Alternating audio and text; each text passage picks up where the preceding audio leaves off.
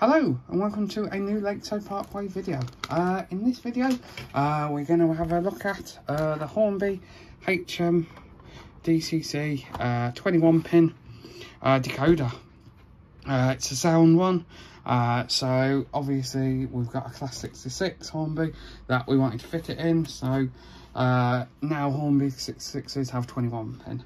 So yeah, so this is the box it comes in, quite a simple box, and it's got all different information about and in the box you get the decoder, you get the speaker, you get a load of different housings for speakers, so it will fit pretty much anything. I've got the biggest one just to give it some bass, because it will fit in the 66. But yeah, the other thing we purchased was the power bank here.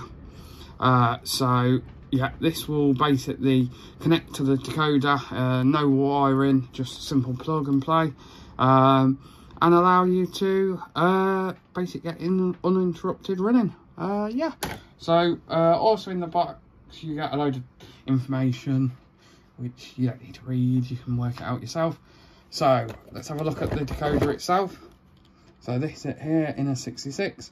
So as you can see, it's 21 pin. What I didn't like is how close it was sitting to the circuit board underneath, so I've got a bit of black tack and a bit of tape on top. But yeah, so that sits on there, 21 pin.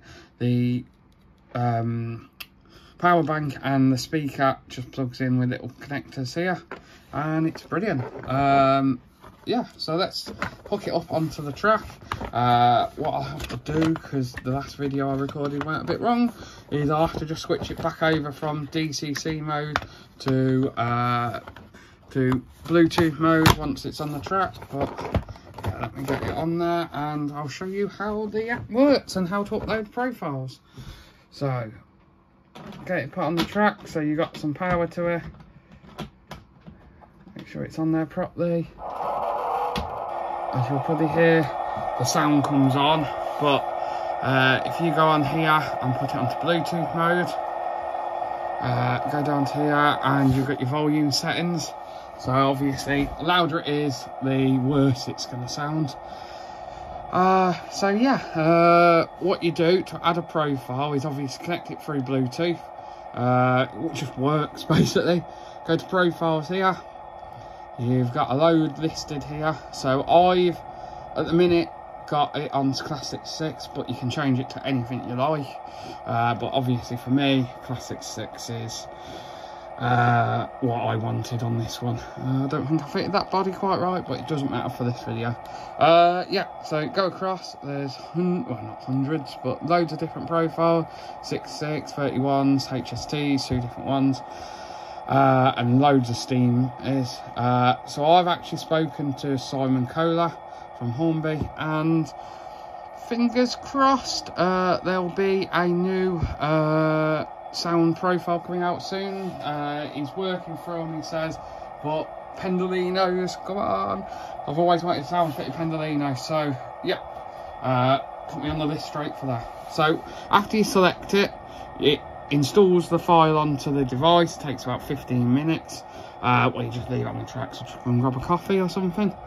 Go back, go down to here, and then you go onto this here, and basically this will allow you to control all the function. Obviously, engine start, I already had it running, but you press that and it will start the engine sounds. You've got 3 pages of sounds on here, which are all controlled through the app, or you can just control them through standard functions on a standard DCC controller. So obviously it's going through the engine start procedure. You got horns, but the thing I like about the horns is you haven't just got one horn.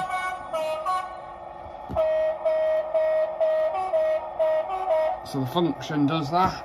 It sounds a bit tinny, but I think that's because I haven't actually glued the thing in there, so it's just resting on it, so I think it's rattling a bit. But yeah, so what you can do with this, you can do one of 2 things. You can control it through the app. So if you go here, I won't run it very far because obviously I want to keep it in shot. But yeah, so you just move it forward.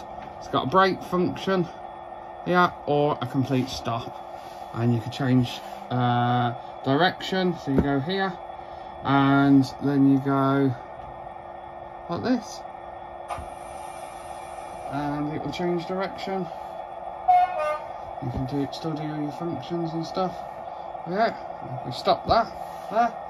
So brilliant for that, but I know a lot of people don't want the hassle of controlling it through this. So if you go here, locomotive settings, and then you press DCC, so that switches it over to DCC control. So if we turn on the controller, and this will be loco number 3, because in the name here are classics, and I've just kept it as loco 3 at the minute just for this test. So obviously, as you can see, I've already got it selected on 1 for the sound. You press 3 and lights and all your everything works basically. So yeah, so I think I just press throttle up here, but what I like is that you can keep this app open. So I know you can't, I thought you could keep it open to the max, but yeah, all you need to do is keep a list of what functions you need. So, and then you can just control it from your DCC like a normal train. So yeah, it's absolutely brilliant. I think for the money of these, I think the chip cost me about 60 quid and the power bank was about a tenner roughly. But yeah, 70 quid for a chip with sound and all the functions this has got, I think it's brilliant. I know it hasn't had the best reviews, but I think people are against Hornby. I know that's a bit of a controversial topic, but I really like it. Yeah, so the other advantage with the power bank is if you lift it off the rails, you can hear how long the power bank keeps the power for. I've actually tested it against the Acura Scale 92, and this keeps the power longer. Yeah, so yeah, highly worth getting. As you can hear, still going. I actually tested it still keeps connection to the app for this long. Like I say, when you got the motor running, it doesn't last as long, but yeah, we've got to be on 20-30 seconds now and we've still got power on it. So yeah, what's not to like about it really. So yeah, it's the HM, there you go, it just died. So what was that, probably 40 seconds roughly. Brilliant. So yeah, the HM Hornby Decoder, brilliant thing, recommend buying it. Obviously I got mine through Tony's Trains in Rugby, but yeah, highly recommend it. Thanks for watching. If you liked it, please share this, subscribe and leave a comment. Thank you, take care, bye.